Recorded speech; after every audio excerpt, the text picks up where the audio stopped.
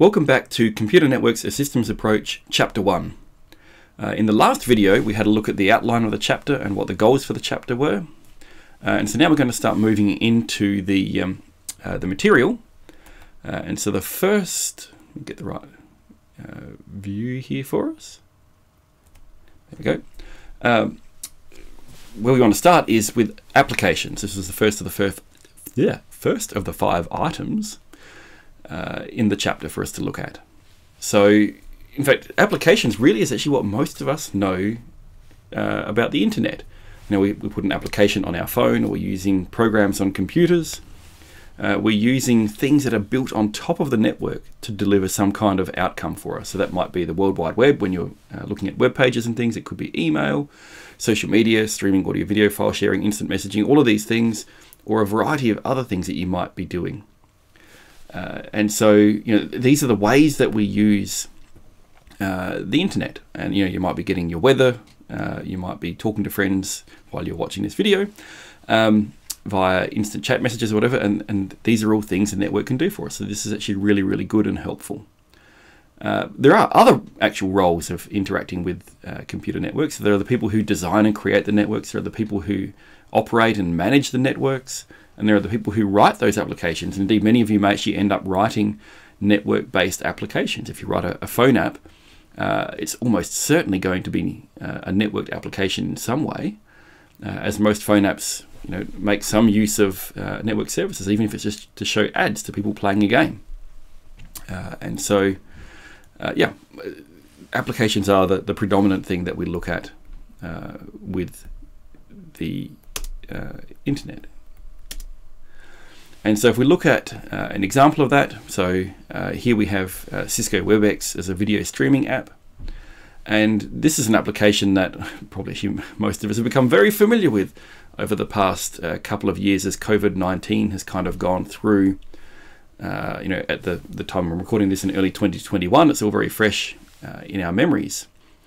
And whilst video streaming and these kind of, you know, video conferencing applications have been around for a very long time, actually, since around the 1990s. Some of them could even work on very slow dial-up internet connections. But now that we have higher speed networks with lower latency and generally better performance, these are actually now quite usable for a great many tasks. And so, you know, we can have multiple people involved in a call. We can do screen sharing. We can do text messaging and things in there. These actually become really rich networked communications platforms for us. And so this is a really helpful thing that's come about.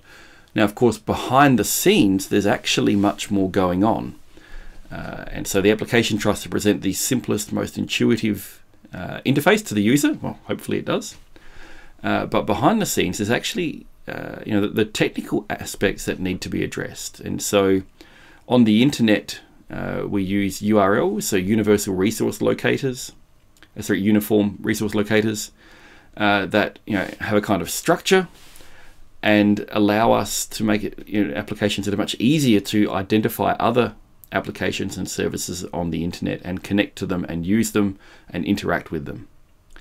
And so, you know, a very common, if we go from the top of an application, we have, you know, the URL and we have what the application is trying to achieve.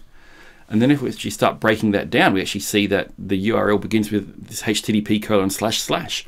This is the protocol that it's actually going to use for the network communications. This may be completely invisible to the end user, but it becomes much more visible to the developers and the maintainers of the applications and the network operators who have to manage the traffic that generates over the network from the application. And below that, HTTP is built on top of the Transmission Control Protocol, TCP. And so this is the next layer down in the application, in the way that it's actually implemented and working over the network. And so this manages congestion and you know, a number of other network features. And then actually, if we drill down into what's happening in the TCP connection things, we actually see that, you know, there's other things that we have to do. We have to work out the IP address from the host name that we're trying to connect to. So here we have www.cs.princeton.edu. That has to get turned into an IP address, maybe an IPv4, maybe an IPv6 address. And, you know, there's the domain name service, DNS, that will be used to do that resolution, and that might have half a dozen messages go through. And then you have another 3 messages for the establishment of the TCP connection to that IP address and the port number indicated by the HTTP protocol. And then the HTTP protocol itself will have messages going across there. You have to do minimally the request and the acknowledgement of the request, and then the data starts coming as a reply. And so this might take another 3 or 4 or 5 messages, depending on the size of the transfer, or very many, in fact, if it's a large transfer. And then finally, to take down the TCP connection to clean up after ourselves so that we're ready to have the next connection at the end, there might be another 3 or 4 messages as we go through that shutdown process. So fetching a single web page, for example, as we have in that example URL, might actually result in something like 17 or more network packets, network messages, pieces of traffic on the network.